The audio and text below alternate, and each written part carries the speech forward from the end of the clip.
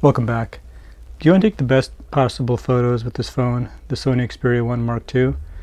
We're going to have to use the Photo Pro app. And unfortunately this app requires some photography knowledge to get the most out of it. And I'm going to cover exactly what you need to know in this video. You might end up taking a photo like this on a sunny day, and you can see here the bright spots have lost detail. Then you might try this, and now the shaded areas have lost detail. What you really want is a photo like this. So let's figure out what you need to do. This is part one where I cover the basics. Part two will go deeper with raw photos and getting the absolute best image quality. So the first thing you're going to want to do is make sure you have the shutter button set up to launch Photo Pro like this. Now this is pretty simple. We just have to go into the camera settings of the main camera app. If we go to the wrench at the top here, we can then go down to bottom where we see launch with camera key, and if we tap this you can see we can pick Launch Photography Pro. I'm also enjoying this Spigen case that I got for the phone. This is the liquid case, I think. I'll drop a link in the description. What's cool about it is that the shutter button has a better feel now. So when I press halfway, there's really nice tactile response, and then when I press all the way, it's pretty clear when I'm halfway in full press, which is something that I mentioned in a previous video. Alright, let's dive into the app. So here we're going to use the shutter key as a shortcut to jump in, and let's take a look. So if you look on the left here, we'll see the mode dial. There's automatic, program, shutter priority, and manual. Now in most cases you're going to want to use shutter priority or program. I'm going to walk through exactly when to use which one. Now auto obviously turns everything into automatic, and you don't really have any control over the picture. Program is a great starting point if you're new to manual controls, because the camera will pick some settings for you, but you can tweak them as you desire and learn what they do.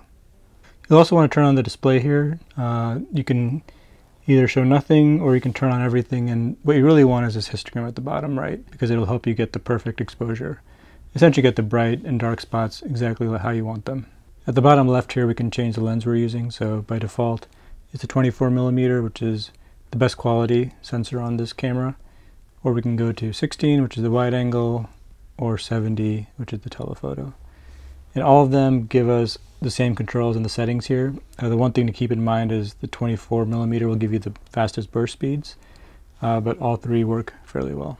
And when we're within one of these, we can do a digital zoom. So like in 24 we can digital zoom up to 70, and then from 70 we can go to 200. The digital zoom is what you would expect. It's not great, but I have used it time to time, and it can be helpful for getting the perfect composition. I mean, here this close-up of the head of the owl is not bad. So on the right side there's a bunch of controls, but there's a few that are more important than others. So the one at the top you'll see is the exposure value, and this is just going to help you get a brighter or darker picture depending on your preference. So here in this case, this photo of the owl, you can see it's kind of dark. So if I tap here and go to like +1 or so, you'll see that it looks much better. In other cases you may want to go darker. So if you go to like -1 here, you can see the image got dark. You'll see that the histogram at the bottom is updating real time. So you can see everything to the left is showing that there's a lot of dark pixels. And if I go bright, everything kind of shifts to the right here. And this is important because as you take photos, you don't want to have any of these bars spill over to the edge. And when I go to -2, you'll see that the bars get scrunched to the left. And what's happening here is we're losing detail in the dark spots of this photo, which is really bad if you want to get a clear photo of that owl. And so overall you want to keep the bars away from either side and somewhere in the middle like this. And if you want a brighter photo, you can shift it to the right a little bit, but you want to keep it from hitting that right side. So let's dive into the menus here. So file format, JPEG is fine for now. And the next video will go into how to shoot RAW. Then if you go to exposure, we have multiple modes here. Most often you're going to want to leave it on auto HDR. That's not going to work with RAW photos, but in general it's going to give you the most dynamic range. Then if you come down to focus, you can leave these the way they are. As well as setup, when we come down here, you can also leave this as is. The one thing that you'll probably want is to turn on grid lines here, which gives you the rule of thirds grid that helps you get a better composition. Alright, let's go back into the camera. So let's take a look at some of the other controls here. AF on lets you lock the autofocus. So if you turn it on, let's say I bring up my hand, you can see that it's not going to shift to my hand, it's going to stay focused on the owl. Auto exposure lock is the same thing, except it's with exposure. So it will actually focus on my hand, but the exposure is going to be set to whatever I had with the owl.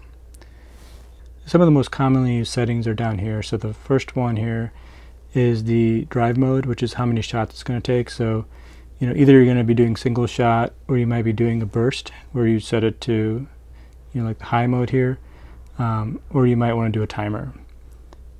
And then if you come across here, the next one is focus mode. If you're trying to catch movement, you're probably going to want to set it to AFC, which is for continuous autofocus. But by default, single shot autofocus is perfectly fine. The next one is focus area, which you can leave it as is. Also, auto white balance is fine down here. Focus detection is fine to leave it on to detect eyes. And JPEG is fine for now. Metering mode is also fine. The only other one that you want to care about is the ISO. And so by default, it's going to be set to auto, which is great, where it'll set the sensitivity of the sensor, based on the other settings of the phone. Now, a quick tip for you is if we set this to a high speed like this, you'll see that the shutter speed is 1/25, but if I go back to single, now it's 1/40th. Now what's happening here is the app was giving us a faster shutter speed so we can get more photos per second. But it's a trade-off because it was setting the ISO sensitivity really high. A higher sensitivity is going to give you a noisier image. So in general, you want to try to keep your shutter speed as low as possible, like 1/40th here, when we have the ISO is 200. But obviously if you're trying to get high-speed bursts, a higher sensitivity is going to be required. Shutter speed and ISO are the main two things that you have to manage when shooting with Photo Pro. So if you're trying to control the shutter speed, that's when you want to go into shutter priority, which is the S mode. And when we go here, you'll see at the top right, it turns into the shutter speed here. And a great thing about the Xperia is that it has a great image stabilization system. So I can go down as slow as 1/10 of a second most of the time, just holding it with my hand, and get a sharp image. And so you can see we have 1/10. The great thing about this is now the ISO is very low. It's 64, so we're going to get a very nice, clean image. Now if you look at the histogram down here, you can see that the pixels are getting cut off on the right here. And what that means is the picture's too bright. So what I can do is, in shutter priority, I can just speed up the shutter, maybe go to 1/15, and now you see everything kind of shifts to the left a little bit and we get a more balanced image. And if we're in a very bright condition, like outside on a sunny day, we can go really fast with the shutter speed. I mean, if we keep going, it can go up all the way to 1/8,000th of a second, which is very fast. A great use of shutter priority is when you want to stop motion. And if you take a look at these photos here that I took of this bee here, Photo Pro initially had picked too slow a shutter speed to really catch the bee without motion blur. So I switched it to shutter priority and set it to 1/800th of a second to get these shots. Pretty impressive to get this out of a phone. Well, I hope you found that helpful. I try to keep this video from being too long.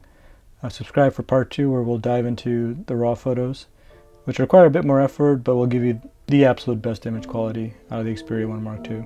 Thanks again for watching, and I'll see you in the next one. Bye.